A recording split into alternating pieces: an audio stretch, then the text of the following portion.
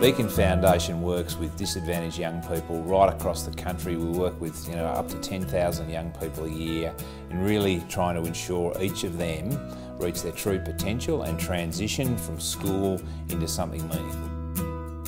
And so much of what happens in life is a lottery, because you can be born on that side or you're born on the other. And there's so many of those examples, and where a young person has felt like there is no pathway for them other than welfare. We started work with Beacon really at the end of 2014, and to be really honest with you, it's far exceeded my expectations. We started our journey in Tasmania really out of frustration with government.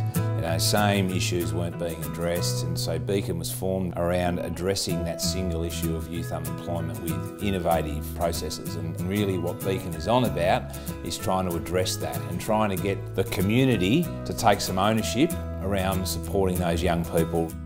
I think when businesses come into our school, kids relate more to them. They're interested in hearing from someone other than a teacher or a parent, and they can really connect with the business owner and ask questions and get any information they want out of it. Opens up so many doors for students, especially the ones that don't know what they want to do when they leave school. Being linked to the employer just helped remove a bit of the cloud of mystery of what was going to happen. It's not as easy now as it was back a few years ago, and it's getting harder and harder all the time, and I think that's why we see the unemployment rates going up. I think anything we can do as businesses or as a general community, the better off we all are.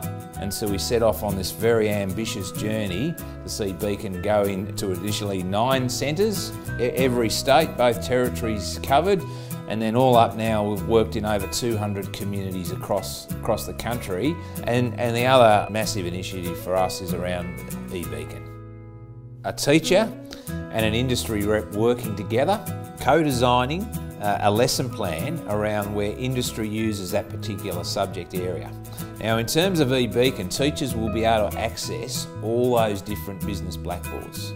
So if they're delivering a science lesson at the back of Alice Springs, they'll be able to access a relevant business blackboard that's linked to science. And the thing that technology enables us to do is to reach more people.